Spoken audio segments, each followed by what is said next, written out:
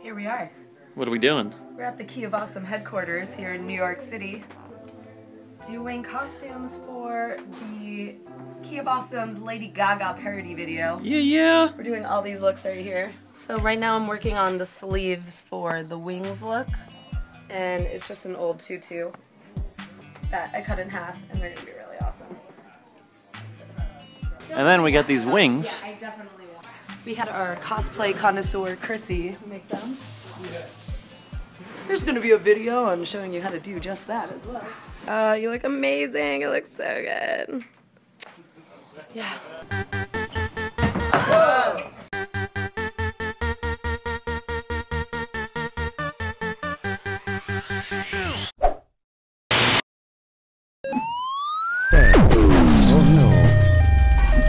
What's up, Threadheads? This entire process took several hours over several days. A special thanks goes out to the wing pros, Paul and Richard, for their advice, of course.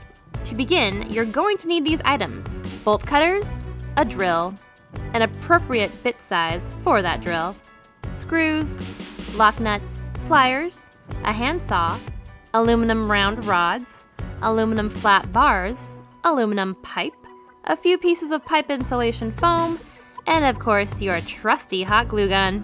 Be sure to check the description below for the full list. We are building a drumline harness. You may have seen these in a marching band before. Bend it into shape based on your shoulders, down spine, and waist. You'll probably want an additional aluminum bar to practice your hand bending technique. Cut where necessary with your bolt cutters or handsaw. I'm using the bolt cutters here. Once you've got it into shape like you see here and lined up the way you want, mark with a Sharpie or pen where you'll begin drilling your holes. I was able to use the holes in this patio table to act as a puncture space for both the rods and bars to help keep in place. After you've drilled your holes, you'll connect all your pieces and screw in your socket cap screws. You can tighten each lock nut in by using your pliers. You'll next use your bolt cutters to cut off the excess screws poking out from the back of the harness. I went ahead and lined up my foam padding first, glued, and went from there. I used foam tubing similar, if not the same, as swimming pool straws, also known as noodles. Clever, right? No. This was a bad idea, so I ended up using a thicker, more flexible pipe insulation as you see here instead. This is where your Spray 90 comes in. It's an awesome adhesive, but test the spray range first.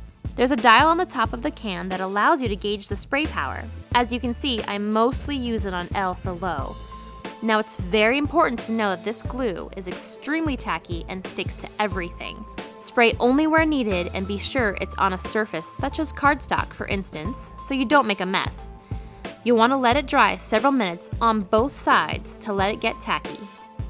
Once it's tacky, combine your frame and foam. Next, you'll grab your aluminum round rods and large pipe along with your actual large pool straw. Line up your rods on the inside of the foam and then cut accordingly with your handsaw.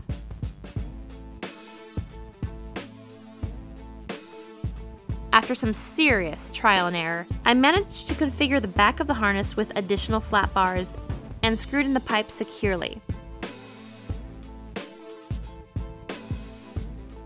You may have similar issues, but that's all a part of learning. I even added additional cushion support on the exposed flat bars on the inside of the harness. Referencing back to my Lady Gaga images, I noticed the harness was black and originally designed to lift Gaga.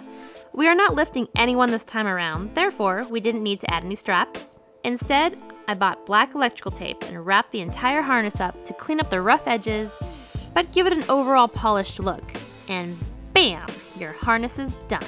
Now once you've bent your round rods in the shape, pull your foam straw through and grab the remainder of the first pipe insulation foam tubing and begin tapering the wings face outward to a narrower point. Tape around the shape to keep it in place, and voila! You've got the skeleton base of your wings. Next, grab your buckram. This material is essentially for milliners and hat making. However, it's so much more than that, and you'll see my techniques here. Buckram can be cut dry into pieces and hand sewn together. This is typically how I use it with my mini hat making skills. However, the other technique is wetting it. Notice how similar this technique is to plaster wrap. We are definitely doing plaster later. You'll want to cover completely each wing and allow them both to dry. The buckram will act as a better grip for when we begin the plastering, as unfortunately, plaster does not want to stick to that foam. Now that we have our individual wings wrapped with buckram, it's time to plaster. Fill a bowl of water and cut pieces out, for which you'll wrap around as smoothly and evenly as possible. It's almost like wet clay.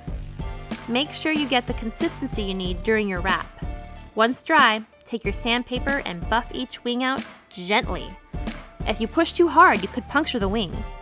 Once you've buffed and smoothed out, you can spray paint the first coat of your off-white on each wing. Next, you'll want to lay your barbecue sticks out. Yes, these barbecue skewers turned out to be perfect for this job. Spray paint them as well. Lay each wing out and begin assembling them in an abstract pattern similar to her design. Once you've configured each design, it may change by how each piece ends up sticking to one another. This is where your magical 3M industrial hot glue gun comes in.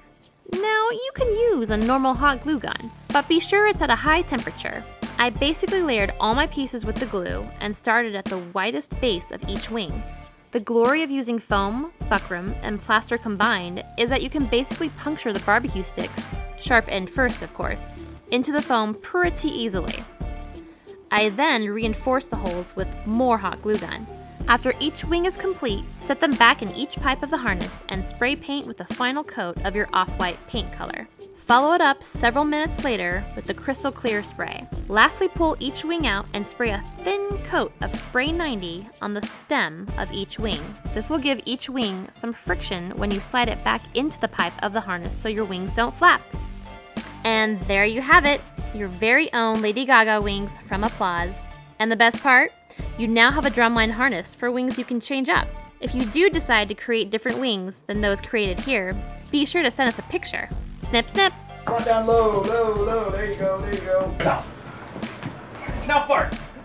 Now wave it away from yourself. This is the sexiest swim team I've ever seen. Okay, yeah, I was like...